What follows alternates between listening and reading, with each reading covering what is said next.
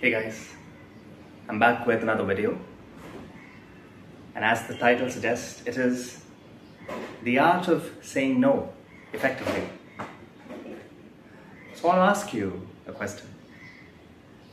Have you ever been in a situation where you said yes, you were pressured to say yes, and you said yes despite wanting to say no? Have you been in a situation where you felt powerless internally because you were in a presence of someone who was pushy, forceful, authoritative, and bossy? They got you to say yes, but deep down you wanted to say no. So I want to address this issue. This is something people face on a regular basis. They're not able to gather the will to say no, and they end up saying yes, which makes them feel robbed, because they've taken a wrong decision that has cost them not only mental peace but also in some cases maybe money. So this, if you do end up watching this video, I promise you I'll teach you how to say no. This can save you a lot of peace and also in some cases money. So the question I want to ask you is that, are you someone who is a yes man? Someone who says yes because you don't want to look like the bad guy. You say yes because you don't want to offend the other person. Are you a people pleaser, basically, in other words? I just want to say to you that if you are someone who's a people pleaser, I have some bad news for you. You have said yes all these days, but let's say one day you say no. That person whom you helped all these years will forget all of that and will only remember the no you said in the previous situation, and you will still be the bad guy. So here's some advice for you. Please learn how to say no before it's too late. You don't want to be a yes man and be overcommitted to people who don't deserve your commitment in the first place. So again, the first question: why do we say no? Why do we say yes despite wanting to say no? What happens is that, let's say you have a person, a very intellectually unsophisticated, unreasonable person who comes up with a request, a stupid request, unreasonable request. He knows you're going to say no, but he will keep pushing you. He will keep pressuring you until you say yes, until you cave in to that pressure. So when he makes that request, what happens? You hear it, which stirs up this emotional response inside of you. It's like you have to remember, the forceful person will never give you time to think. Remember that the forceful person will never give you time to think. They will make sure that you say yes impulsively. So that is where the solution comes in. You, as a person, have to be alert of your emotional states. Because if you're not alert, you're going to end up saying yes despite wanting to say no. So you've got to snap out of that state. And you've got to remind yourself that you have the right to decide if you want to partake in an activity or not, because you have the bodily autonomy. You understand me? You've always had the freedom to say no. But you have to remind yourself that. It's just that you yourself have forgotten that. And you end up saying yes. Trust me, you don't want to do that in the long term, It is going to end up affecting you. Have you ever had a scam call before? Have you ever had someone asking you to reveal personal details? And there are people who have messed up. A, because of lack of awareness that the caller could be a potential fraudster. And B, they are too weak-willed, and if pressured, they will reveal information. And also, have you ever had a nosy friend or a relative they ask you some really weirdly personal questions. Could be about your health, could be about your financial situations. And these are questions they're not supposed to ask in the first place. And they are crappy and decent people for that, but yet they ask you such questions.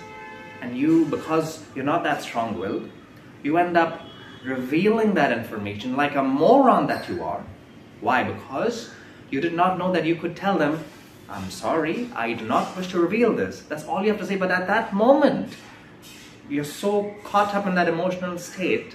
It's like the other person's unreasonable request, their voice for those few seconds becomes your own head voice, and you end up saying yes. And you end up revealing important information that you should not have revealed. Could be how much wealth you have, could be how much you're making per month, could be about your parents' health condition. And these are things you're not supposed to reveal. Trust me, your personal life is not for public consumption. You have to remember this.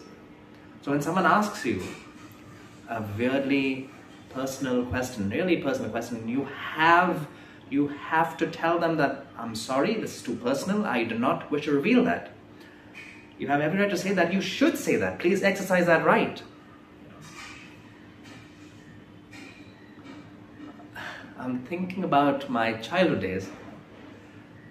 Do you remember your teacher? Do you remember your authoritative teachers with their, Indian Anglo accents, half Indian, half British accents? How authoritatively they told you to, hey, stand up, put your hands up, put your finger on your lip. I want to ask you, how many of you watching this video have had the balls, have had the guts to say no? How many of you told them, I do not wish to stand? And you won't believe, till this day, if someone asks me to move, I move without even thinking. It happens subconsciously. Surprising, isn't it? I want to catch myself at that moment. I won't tell them I refuse to move. Not to be a dick or something, but I want to sort of test my own will. Can I say no at that situation? But these processes happen so fast. And again, as I said, you end up moving despite not wanting to move. Have you ever been in a place, a public gathering, a family gathering, in say a temple or a marriage hall? You have a authoritative relative or an elderly person that tells you, hey, what are you standing here for? Move somewhere else. And then at that moment, because you're so weak-willed, you end up moving. But you're like, oh my God, this guy was so rude. He asked me to move. How dare he ask me to move? I should have just stood there. You should have not moved in the first place. You should have stood there. Just be calm. And here's the thing. When it comes to saying no, you don't have to yell or scream. Saying no can be done politely too. There are tactful ways of saying no. There are diplomatic ways of saying no also. You don't have to lose your cool every time. Unless you're dealing with Indian people who can be very forceful, very pushy. I remember, I used to be in a part of a spiritual organization. It's called SGI, Soka Gakkai International. In India, that organization was called BSG, which is Bharat Soka Gakkai. It is an organization that propagates Nichiren's Buddhism. So I used to be a part of that organization. We had several meetings. We had a planning meeting, and we had a main monthly meeting called the Zadankai. So for these planning meetings, I shouldn't be saying this, but there were a lot of these individuals, again, older, middle-aged women. I know this is not a manosphere video, I'm not here to bash women, but these individuals who happen to be females, they were, what I think, very manipulative, pushy, forceful, bossy, dominating, who themselves did not do much, but they saw a younger person and immediately they caught hold of them. They were like, you're taking part in this, you're taking part in that. And I had that moment, like for many, I practiced for 3 years, and you know, there are many moments I felt powerless. You know, I felt like I was chained. I felt like someone else was deciding the course of my life, which is, if you think about it, the very definition of slavery, isn't it? I don't know. Eventually, I did get out of that organization. You know, finally, I learned how to say no. Luckily, the member that allowed me to quit was, you know, a wonderful individual. Because of that, I didn't. It wasn't that hard to leave. But had it been one of those crazy middle-aged women, they would not have let me even leave. They would have forced me to stay. Yeah. So I guess I do feel that people should learn how to say no. It is extremely important, whether you're in a work situation, whether you're amongst your friends, whether it's amongst your relatives. People will come at you with unreasonable requests. So once again, catch yourself. Curb any temptation to say yes. Ask yourself, think to yourself, at this situation, should I be saying yes? Should I be saying no? And there are times what happens is that you say no. The other person could react negatively to you, could potentially pressure you to say yes, and which will again trigger you. Emotions, it will set up an emotional reaction. Emotions that will hijack your intelligence, and you will end up saying yes once again. But again, you got to be strong-willed. I feel like saying no, again, it is like a muscle that needs a lot of exercise, an internal muscle that needs a lot of exercise. Have you heard this saying? Your brain is like a muscle, give it exercise. Same. I mean, the art of saying no is like a muscle. You gotta practice. You have to be, maybe you could practice internally, you could have conversations with people in your mind and, say no.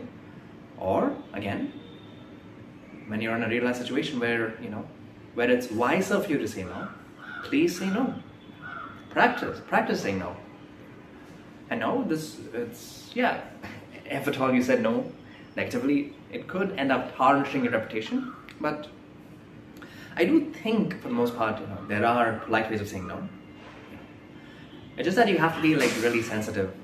You don't want to offend the other person though. Sometimes saying no can be costly too. It could cost you a friendship, it cost you a relationship, maybe in some cases even cost you your job, but yeah, it needs to be done.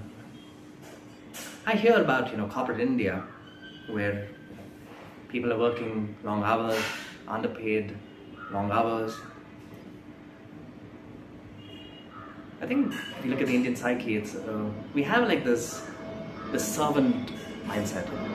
It's like the very thought does not occur to us. You can say no, but for a lot of people, they're too afraid to say no, especially in a work situation where someone else wields more authority than you. They feel that saying no could cost you your job. I remember I was working for this company, and it was related to Japanese language, but my sly superiors, what they did was that they made us do Portuguese language instead. And initially, they gave us small tasks, but later they gave us tasks that lasted for hours. And, three of us, me and my two colleagues, we figured out that, we have to address this issue because, we are, Japanese language experts. We are not responsible for Portuguese-related work, and, again, we gathered the will. We spoke to our main organization. By the way, for this company, we were vendors. So we spoke to the main organization and told them there's something like this is happening, and they had it sorted out. So again, this was that one situation in my life where saying no helped me. Otherwise, I would end up doing someone else's work, which I was not even paid for in the first place. It was unpaid. Yeah.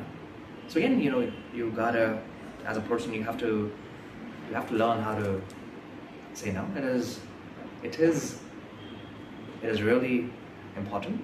And again, I'll repeat myself, you don't have to say no in a rude manner. You don't have to be rude or impulsive or, defensive. You don't want to hurt the other person. Say no calmly, that's more effective.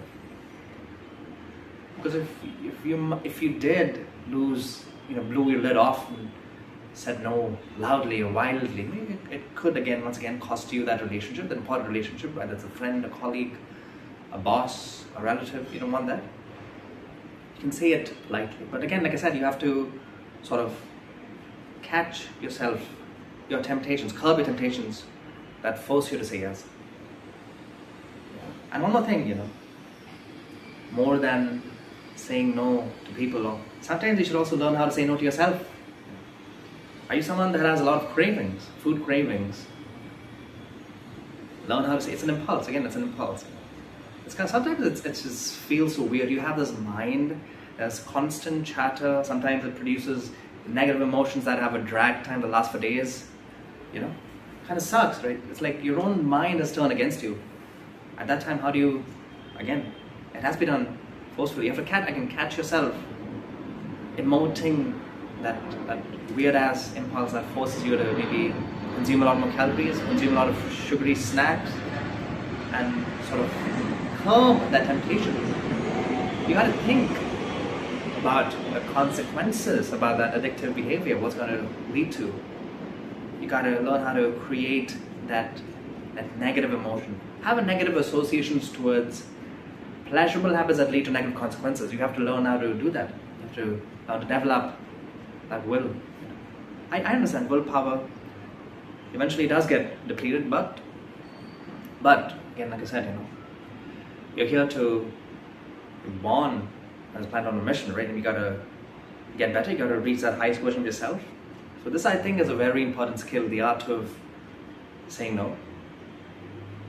It's this is gonna save you a lot of save you from a lot of negativity. It's going to save you from a potentially bad experience. It could be a financial fraud, it could be addictive behavior, maybe overwork in your workplace. So again, think about it, meditate about this. If at all you have a comment on how to say no effectively, if at all this is something I haven't covered in this video, please leave a comment.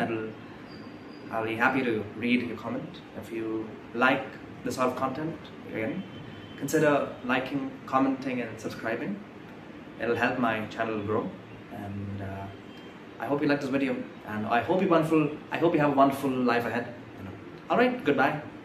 See you in the next one. Peace out.